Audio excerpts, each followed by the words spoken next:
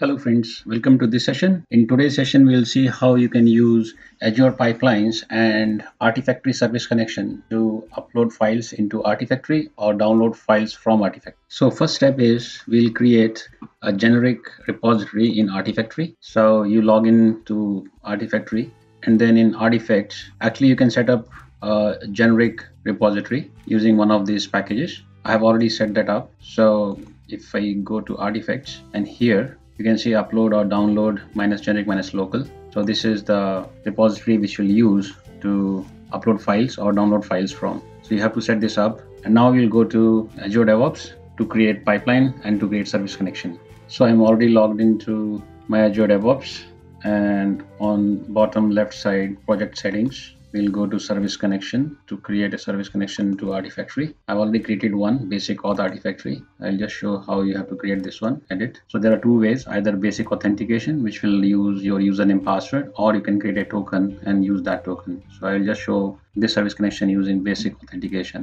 Server URI, this will be your JFrog Artifactory URI, which you replace here, and /Artifactory. Your username and password goes here. You can verify and then give a name to this service connection and verify and save. So your service connection is ready now. Now we'll create Azure Pipeline and we'll add some steps to upload and download files to the Artifactory. So here I have already created this pipeline and I will walk you through the steps to do that. You see it starts with trigger master and then it has this job built-in test.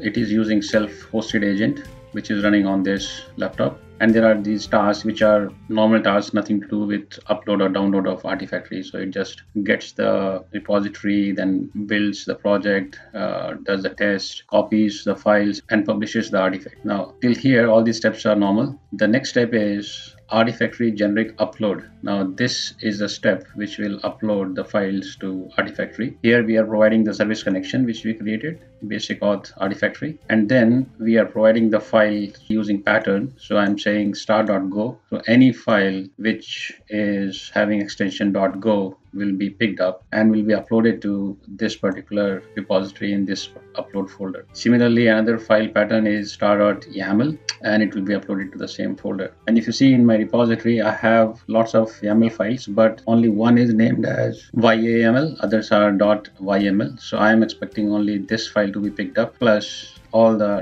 .go files which would be there. So around 3 files for .go. So these files will be picked up and then they'll be uploaded. And immediately in the next step, I am using Artifactory generic download, again providing the service connection and providing a file pattern where I say all the files with extension .go should be downloaded to C download folder in the C drive. Now if you see here in the C drive, I have this download folder. Nothing is sitting here right now, and when this pipeline runs, it will download and we should see those files downloaded. So let's run this pipeline and see how it works. So we go to pipelines. This is a pipeline I have already created and I have run a couple of times to test it. I will run it once again.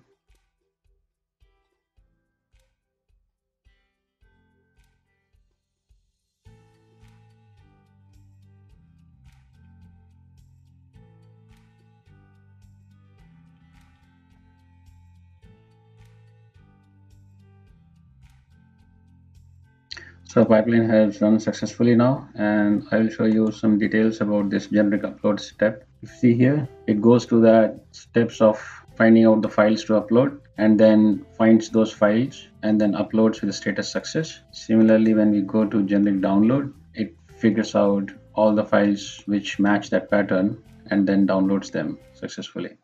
And if you go to C drive here, you see upload folder is created and all 3 files are here. Also, we can go to Artifactory and we can just refresh this.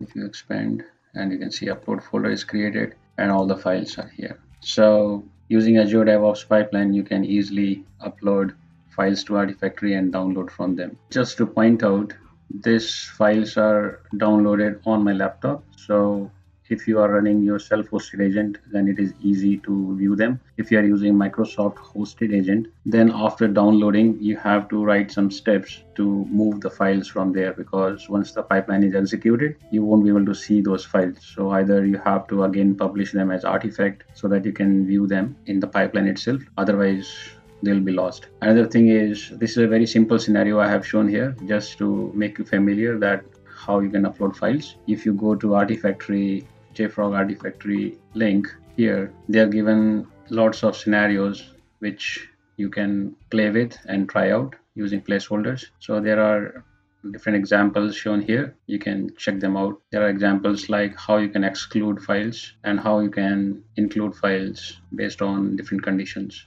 I hope this video has helped you to understand this concept. See you in next session. Thank you.